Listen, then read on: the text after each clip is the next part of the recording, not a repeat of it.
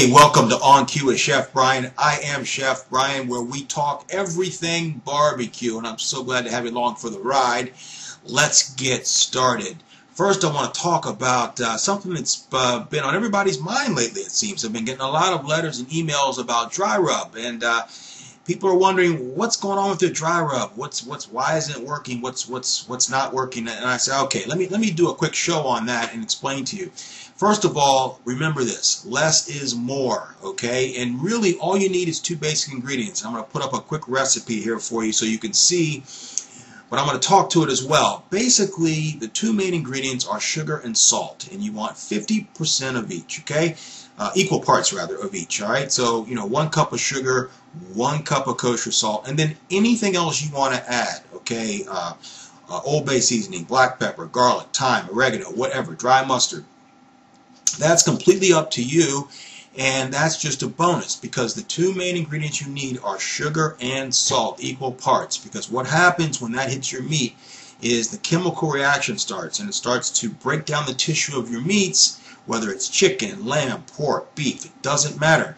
You put that onto your smoker, or if you're going to bake it, whatever it is, you're going to have a nice tender piece of meat. So remember, equal parts, sugar, kosher, salt, everything else that you want to add to it, go for it. Get creative, and you'll have a nice outcome on a nice piece of meat. There's a great dry rub start. Now go for it.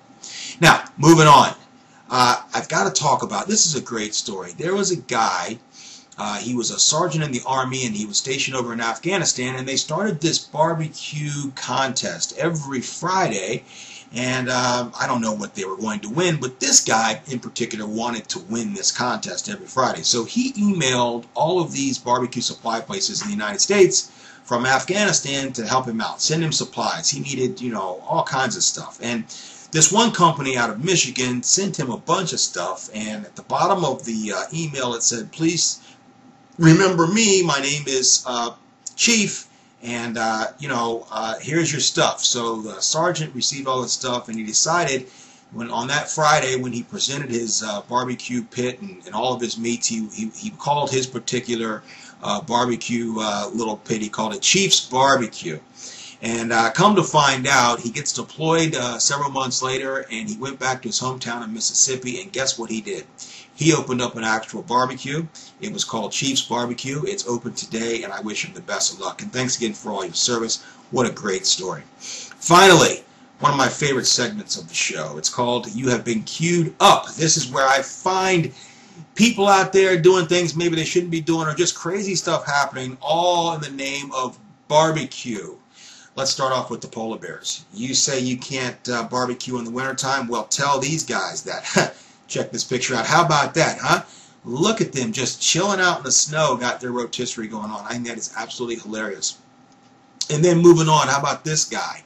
I think this was taken somewhere over in Asia. Here's a fireman. The building is on fire, dude. Are you kidding me? He doesn't care. He is getting his cue on. Look, when you gotta eat, you gotta eat, Oh, that is too funny. And finally, if you are having a family picnic and you decide to set up tent next to the water, be careful. You never know when a boat may go awry, and oops, there goes dinner. Too funny. Well, those have all been queued up. If you've got a picture or a story you want to send me, please do. Just send it over. And you can get me on Facebook. If you're watching us on YouTube, make sure you subscribe to our channel. And we'd like to see and hear from you. So again, my name is Chef Brian. That's our show for today. Also, check out our website, htbbqsaucemix.com. We'll see you next time. You've been queued up.